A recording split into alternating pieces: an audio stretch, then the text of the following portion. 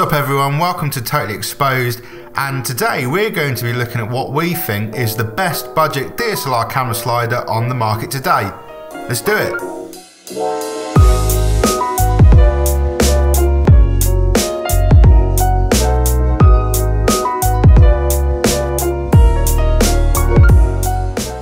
So, if you're not sure what a camera slider is, I can pretty much guarantee you've seen one in action. It's a piece of equipment that you can plonk your camera on, slide it back and forth, and get some really nice, smooth, steady panning shots.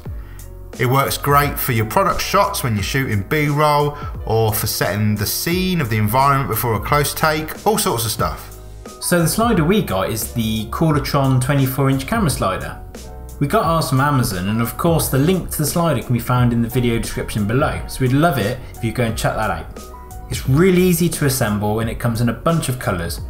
So what should you be looking for when you're looking to buy a slider?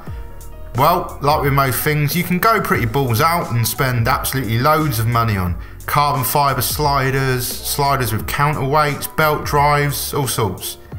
The one that we've bought here isn't as fancy as all that, but it is made out of aluminium alloys, so it's reasonably lightweight, and it's got a few handy features like these spirit bubbles here that help you ensure everything's all as straight and level as possible for your shots. It has a few mounting points as well, so you can set this thing up mounted on 1, 2, or even 3 tripods if you wanted to.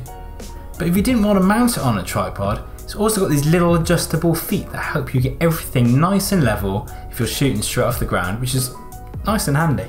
So ideally you want something that's going to be as smooth and as sturdy as possible if you're looking to up your video game and get some more professional looking results. Now, if you spend a little bit more money, you're definitely going to find it easier to get smoother results, but this example isn't bad at all. You know, it's leaps and bounds ahead of having no slider at all, so for the money we think it's a winner. As you'll see from some of the sample shots, you can really start to get some professional looking footage. It's all going to help add some movement to your video when you're filming your products or B-roll footage. So whilst you can mount your camera directly to the sled part of the slider and shoot that way, we found it much easier to install a ball head on the slider, which gives you much more flexibility when using the slider and for composing your shots. We picked up a reasonably cheap ball head to use with our slider, and we've added a link to that as well in the video description below. Now if you already have a tripod with a ball head, you may be fine with that, but for our purposes we opted for the ball head to be actually mounted to the sled of the slider and then shoot from there. With the ball head installed, it's now much easier to get a whole bunch of interesting shots, such as overhead shots, almost kind of looking down like a bird's eye view of something, or for shots pointing up at something to give your composition a whole different perspective. So that's about it. There's only so much you can really say about a budget slider, but we think that this is a great additional tool you should add to your kit to start upping your video game and start taking some more interesting and professional looking footage.